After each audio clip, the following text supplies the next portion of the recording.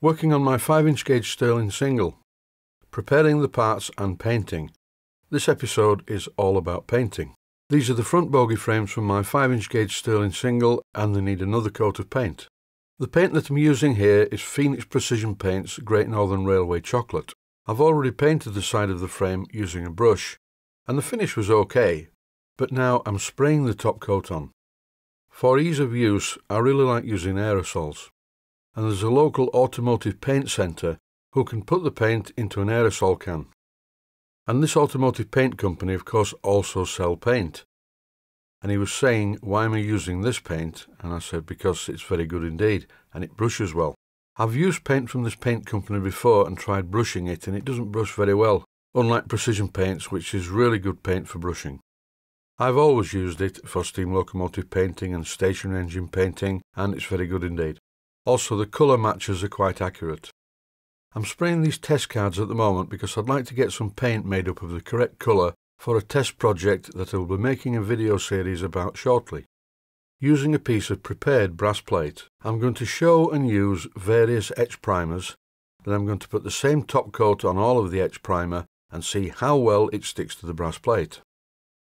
Here are the front wheels of the Stirling single, and I painted these using a brush in the last episode. So now with an aerosol spray can full of Great Northern Railway green, I'm just spraying on the top coat. No masking required, I'm just holding the parts with a cloth. I'm only spraying one side of the wheel at a time.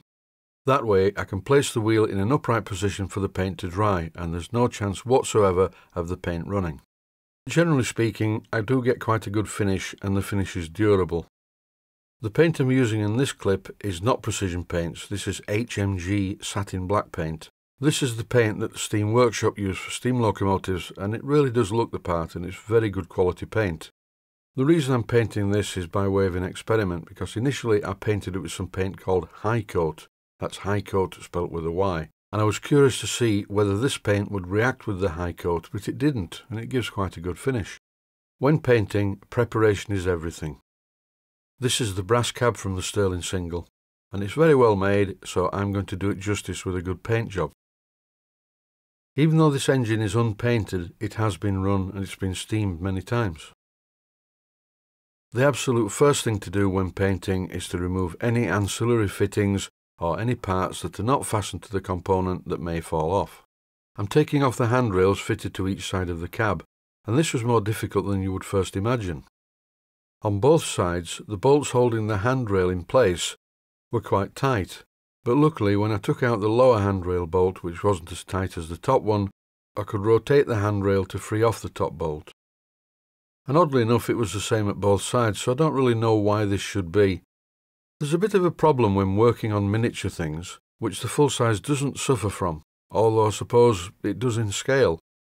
If the bolts are too tight on a full-size item, you can put enough pressure on, usually to get the bolt off, sometimes having to resort to heat to do this.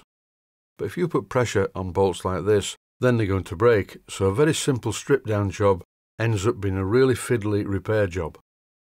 With the handrails removed, it's time to degrease this part. I'm not going to use the parts washer for this, I'm just going to use some panel wipe in a pot. Or should I say, a fairly substantial plastic tub. The cab looks fairly clean, but I'm sure it's not going to be, and we'll find out in a minute how much rubbish comes off this piece of metal. Coal-fired steam locomotives are really good things. I've had a love affair with them for many years, but the problem is the coal and the grit and the ash gets everywhere, into every nook and cranny possible. And what makes it worse is the ash is usually mixed with steam oil, because steam oil is pumped into the cylinders as the engine runs, so this oil also exits the engine with the exhaust steam coming out of the chimney.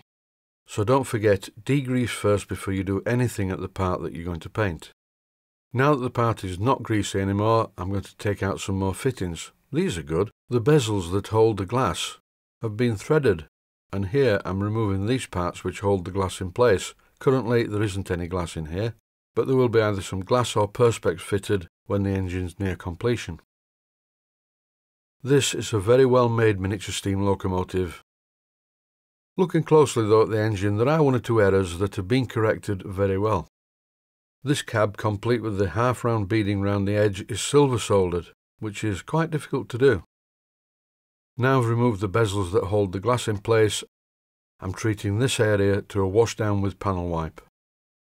This combing that fits around the front of the cab is loose. I thought it was fastened to it, but I did wonder why it was slightly crooked. Now I know. I need to refit the cab to the running boards and fit this combing permanently in place when the cab is in the correct position. Thinking about it, I will probably use Loctite 603 for this. All I'm doing at the moment is cleaning it up. In this clip you can see the grade of emery paper that I'm going to be using to score the surface and key it for the paint. I'm also using a piece of Scotch-Brite which also scratches the surface. The scratches left on the metal by the sandpaper or the Scotch-Brite are vital for the paint to key to the metal.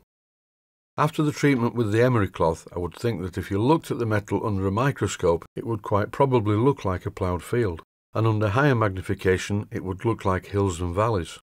This is a really boring, fiddly job, and you've got to be quite careful that you don't sand off the rivets because the rivets are very small, so when it comes to going around the rivets, Scotch-Brite is ideal.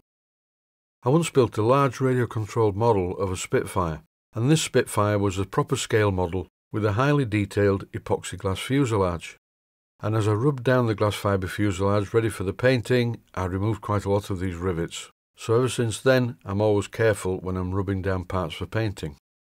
And once again, after the rubbing down process, it's back into the pot of panel wipe, and look what's left in the panel wipe now. Don't forget this started off as a perfectly clean, clear liquid. And this is what's good about panel wipe, it does remove every trace of particles from whatever you're going to be painting. As I said earlier, I'm no expert on painting, but I generally get a good finish.